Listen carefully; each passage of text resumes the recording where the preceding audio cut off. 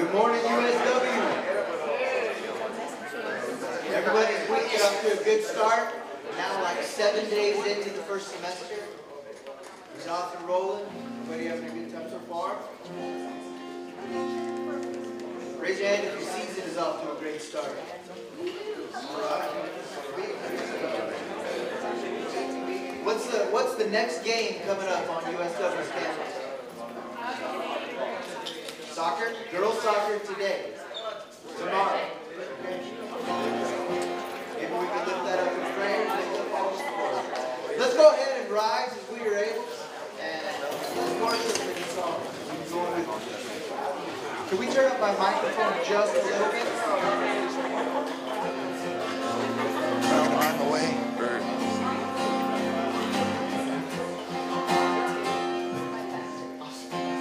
Bless the Lord. Bless the Lord, oh my soul. Oh my soul. Worship His holy name. Sing like never before. Oh my soul, I'll worship Your holy name. The sun comes up. The sun comes up, it's a new day dawning. It's time to sing Your song again. Whatever may pass and whatever lies before me, let me be singing when the evening comes. Bless the Lord, oh my soul, oh my soul. Worship His holy name. Sing like never before. Oh my soul, I'll worship Your holy name. You are rich in love and slow to anger. Rich in love and you're slow to anger. Your name is great and Your heart is kind. For all Your goodness I will keep on singing. 10,000 reasons for my heart to find.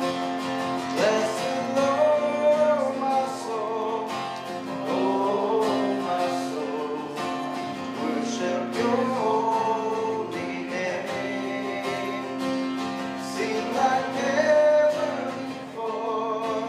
Oh my soul, I'll worship Your holy name.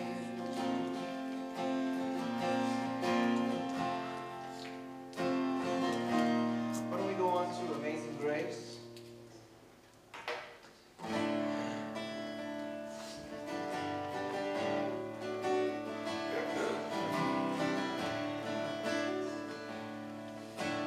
Amazing grace, how sweet the sound that saved a wretch like me.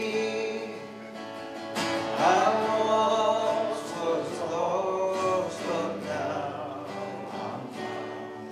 Was blind, but now I see. 'Twas grace. 'Twas grace that taught my heart to live, and grace my fears relieve. How precious did that grace appear, the hour I first believed. My chains are gone, I've been set free. My God, my Savior has ransomed me. And like a flood, His mercy reigns, unending love, amazing.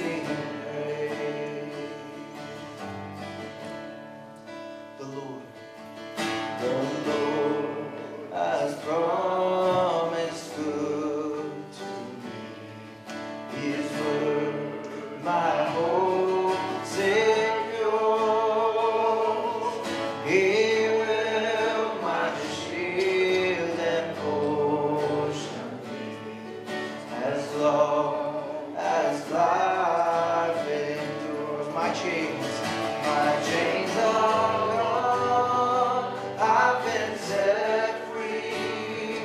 My God, my Savior has ransomed me. And like a flood, His mercy reigns, unending love, amazing grace. And the earth shall soon dissolve like snow. The sun forbear to shine, but God who called me here will be forever mine. Will be forever mine. You are forever mine.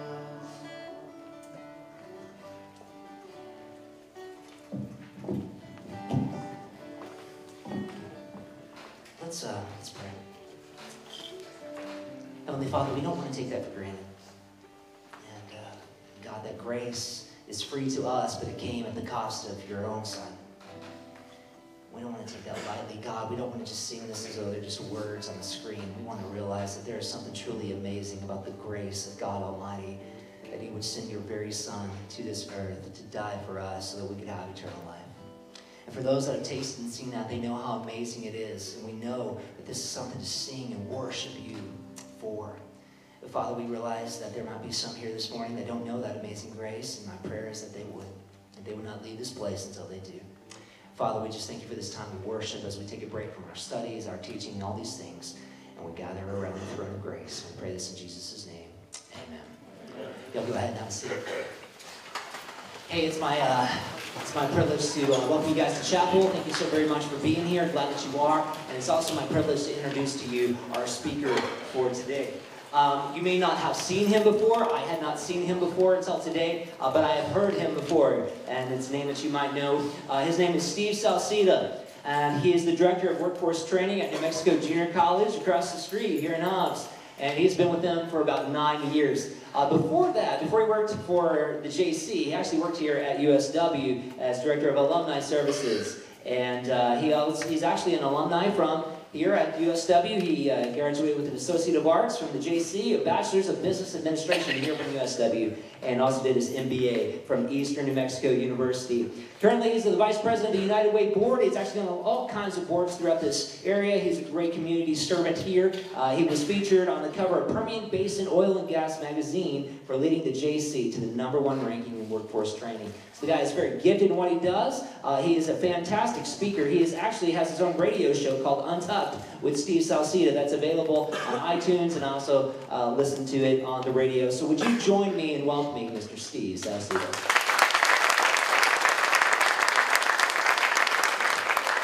Thank you. Welcome, guys. Well, you always make yourself sound good when you write your own bio, right? So listen, I understand that some of you are here by choice, and some of you are here by force. Who is forced to come to chapel? Can I see your hands? A couple of hands up, and the rest of you are here by choice. So listen, we're gonna, for those of you, the rest of you were lying, some of you had to be here, and that's okay. So what we want to do for about the next 15 minutes or so, I just need about 15 minutes of your time, is to just visit with you for a little bit. Like our speaker just said, I am a proud graduate of University of the Southwest. Before that, it was actually College of the Southwest, before it even became USW, and it died. Check. Can you guys still hear me? Boom. There we go. Battery's done. Actually, I'm going to give this to you. That way it doesn't die on me. I'm sure you... Can you guys still hear me okay? Okay, great. So if not, I will yell. I'm just kidding. I won't do that. But listen, I am a proud graduate of here. I graduated in 2003, and then I worked here for almost 3 years as the alumni director and then the annual fund. If you've ever been in the student center, you're welcome. I help raise money for that. So that was something that I thoroughly enjoyed doing, enjoyed my time here, and then have jumped across the street. Listen, I've been doing this since I was 12 years old, and I'm about to be 35, so you can do the math. I stood in front of my first crowd when I was 12, and been doing it ever since. And so, hopefully for the next few moments, we can have a little bit of fun together. So, in order for this to work, you and I are going to have to interact a little bit. Now, here's a show of hands. If your coach is in here, just look straight ahead and don't give me any details. How many of you guys have ever done something that you're not proud of? If your hand ain't up, you lie about other things, okay? Next question I have for you. How many of you have done something in your life that you promised yourself or somebody else that you would never do? Been there. Been there. Well, let's bring it into the 21st century. How many of you have ever gone on a social media rant about someone or something and gave a passive-aggressive post that you were throwing shade at somebody, and that shade you were throwing, you went and did that yourself sometime later? Mm-hmm. You're like, dude, you been reading my Facebook? No, man. It just means this is what we do. And here's the truth of the matter. Is anyone from Lee County in here? Like, you live in Lee County and you're going to school here, you work here, okay? Anyone here from the East Coast has come as far as the East Coast? Where are you from? Where? From Boston, Mass. Anyone from the West Coast? Where? Seattle, Washington. Seahawks fan? That's what's up, bro. Nice. Any internationals in the room today? Anyone from outside of the United States of America? Where are you from? Puerto Rico. Nice. Anybody else from that's willing to admit it? Where are you from? Same place? Same place. So listen, some of you guys are far away from home. Some of you are like, I cannot get out of this place. But regardless of what it is, some of you are here by choice, some of you are here by force, and we have all admitted as adults and as students that we've all done things that we're not proud of. We've all done things that we are not proud of at all, that we promised ourselves, I will never do this. I told myself I'd never go out with a girl like this, and there you are 2 years later because you're afraid to break up with her because she's going to light you on fire, okay? Like, bro, she's scary. She's scary. Or maybe you've done something. Maybe you've dabbled in some substances that maybe are legal or illegal. Again, look straight ahead and no one from administration will know that we're talking about you. Okay? Whatever it is. Maybe you lifted something from a store. I don't really care what it is. But we've all done those things. And some of you are far away from home. And I'm not going to ask you to raise your hand on this because I don't want to embarrass you. But let's just be honest. Some of us get a little homesick when we're away from someplace. We text home, we call home, and as soon as that fall break comes up, you on a bus, you on a car, you on a plane, and you're going home. And it's hard. It's hard for you to be in a place from Seattle, Washington, to the middle of the desert. Was it culture shock, bro? Is it still culture shock? Where you can just see for miles on end with no mountains around here? It's different. From where you came from to where you are now, it's so different. And one of the things that I want to talk to you about this morning is this idea of self-worth. And let's just be honest with ourselves. There are things that we've done, things that have been done to us, and things that we are involved in that we're not super proud of. There's certain things that we would rather not put on Facebook. There's certain things we would never snap to somebody else for fear that they're going to be a screenshot about something. We've all got those things about ourselves. Maybe if you're in here, you've had bad relationships, and you don't want nobody to know how many times you've been married. Or maybe you've been in an abusive situation. Whatever the case might be, life gets real.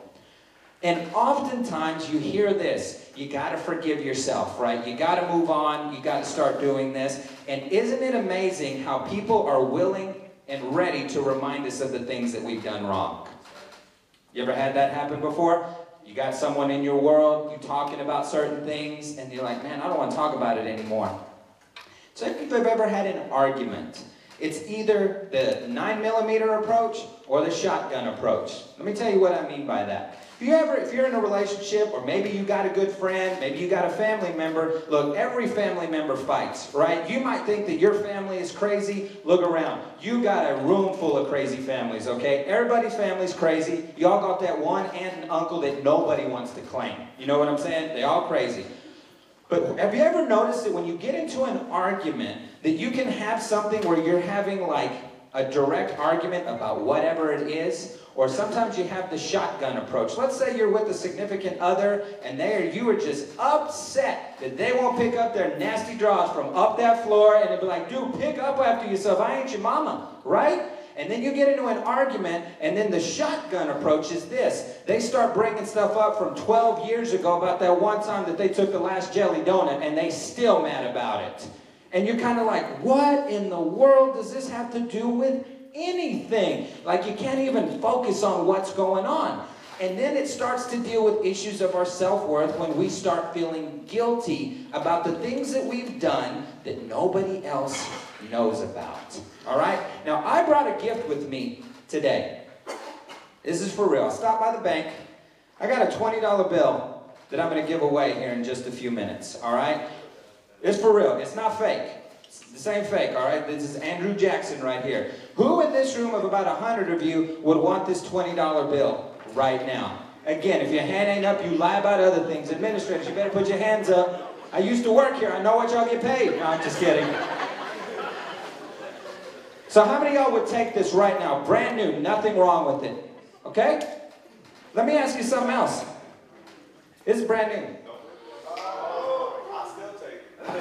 Would you still take this? How many of you would still take this $20 bill? Hang on.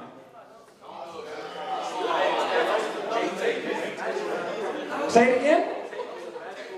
Tape is a magical healer. Would you still take this?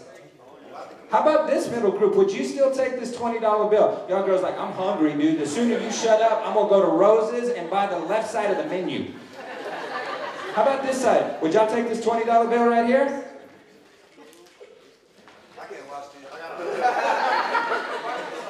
You still want it?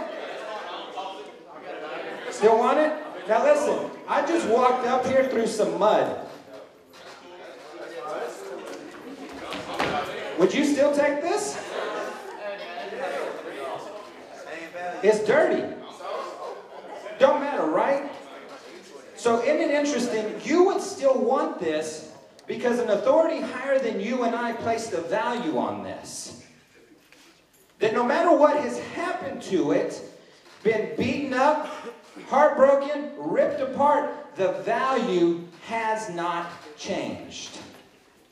You may have started out your semester or your life clean as anything, and you got torn apart.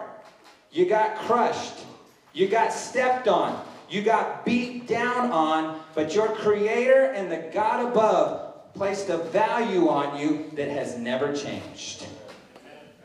Has never, ever changed. The things that you've done, things that have been done to you, things that you have been a part, did not change your value. But Steve, I promised myself I would never do this. I would never do that, and I did it anyways. And you beat yourself up over it, and the people around you remind you of it. Your conscience reminds you of it. But I came this morning to remind you that your value as an individual has not changed. That there is a God bigger than your actions and the circumstances that surrounded those actions. Because I believe in a God of grace and mercy. I don't believe in a God of second chance. I believe in a God of the 567th chance. That when everyone else has given up on you, He hasn't. When you feel like a throwaway, He's like, nope, that's my boy. That's my girl right there. I created them. I gave them purpose. I gave them meaning. I gave them value. Now, the funny thing about this $20 bill is you have no idea where it came from. I told you it came from the bank, but is there any idea what perhaps this $20 bill could have been used for? We don't know. Could have been a meth deal. Could have been used to fund terrorism. Could have been a bribe. Do you care what it was used for? Not really. Why? Because the value has not changed. Your value has not changed despite what you have done in your life. Your value does not change despite what may have been done to you in your life. Now you might be like, Steve, this is a free country.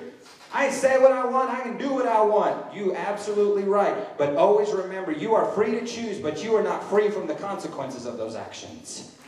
Ask Colin Kaepernick. It's all kinds of stuff going on there. But today I came just to bring you a very simple message. Maybe this is you. You feel crumpled up. You feel beat down. You feel stepped on. Your heart has been torn apart. But no matter what, you go to the bank, they're going to honor this because an authority higher than you or I placed value on this $20 bill that no matter what happens, your value remains the same. Some of you are going through a season right now. Now listen, if you've lived in Lee County long enough, we're supposed to have 4 seasons in the year. In Lee County, we have 2. We have extreme heat, or we have extreme cold. Or as the case of Sunday night, about 8 inches of rain in an hour and a half. But in every season of life, I want you to imagine something. Wherever you're from, in this great country or from around the world, in the wintertime, you wear winter clothes. Put on your North Face, put on your Columbia jacket, put your hoodies on, put your sweats on, and it works because that's the season for it. But what happens in Hobbs, New Mexico between June and August? If you lived here during the summer, what is the temperature like in Lee County between June and August? Friggin' hot. Between 95 and 108 on any given day. How would you feel walking around with your thick jacket and your hoodie and your sweats in the middle of July? You gonna be uncomfortable? I think so. I think you would. You know why? Because that clothing is not in the right season for it. And this is where I want to end our discussion for today. Yes, I'm not even forgotten. I'm still going to give it away. Don't be rushing the stage and tackling me, okay? That's just rude. When you're talking about seasons, guys, there are going to be people in your life that play a part for a season. And then after that, the season is over. If you are anything like me, back when I was younger, I always used to want to hang on to those friends because I always wanted to remember the good times. Remember how it used to be? Remember how it used to be? Until someone looked at me and said, but it ain't like that no more. And then it hurts because you're like, well, what did I do wrong? What did I do wrong? Can I tell you something that might set some of you free this morning? You didn't do anything wrong. It's just that the season has passed. That person, that relationship that was good for you in that season is no longer good for you now. You will never know what God has for you until you're willing to let go of the past. But man, we had such good times and then he turned into a crazy psycho. Let it go. Let that relationship go. Let that friendship go. Does that mean that they did something wrong? Not necessarily. Does that mean you did something wrong? Not necessarily. What it means is the season is over. During the summer, you wear summer clothes. In the winter, you wear winter clothes. Do not go out in the middle of a storm in your spaghetti strap, short shorts, and flip-flops. You are going to die of hypothermia. It's not the season for it. So you got to start asking yourself, what season of life am I in? You guys are in college. You ain't in high school anymore. You hate being talked to like kids. Now, I'm not going to talk to you like no kid. I'm going to talk to you like an adult.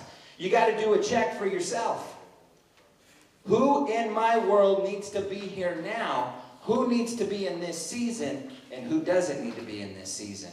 Because the only person who's going to hold you back is you.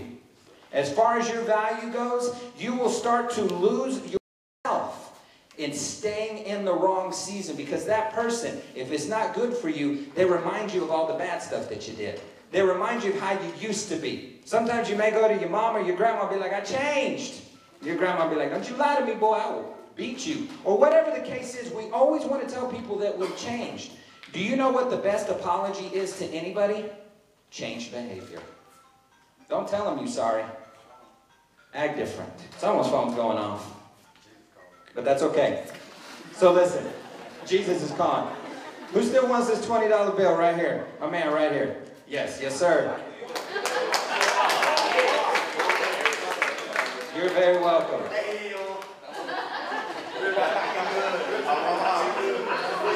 Where are you from? Dallas, Texas? That's what's up, man. So listen, would you mind if I pray over you really quick? I didn't want to talk too long, so let's pray real quick. Just if you bow your heads and close your eyes with me in a moment of privacy and concentration. Father, in the name of Jesus, we honor you for this time. Father, I thank you for every single young person and adult that is here today. Father, I don't believe in accidents and luck or chance, but I believe that you are a God of divine appointment. Father, I thank you that they were encouraged this morning to remember that no matter what they've done, where they've been, or what's been done to them, that their value in your eyes does never diminish. That you accept them, that you love them, that you are with them always. And Father, we thank you that the season that they're in, I thank you that by your precious Holy Spirit, you give them the strength to make the decisions that they need to fully step into the season that you have for them. This has been such a privilege, Father, and I honor you and I thank you in Jesus' name. And everyone said, amen. Thank you guys so much for your attention. All right, hey, thank you all so much for being here. If you are taking this for class, be sure to sign in, and I do need signatures. Not check marks, not smiley faces, signatures. FCA is Monday nights, and the Hub is Thursday night. Hope you can make those.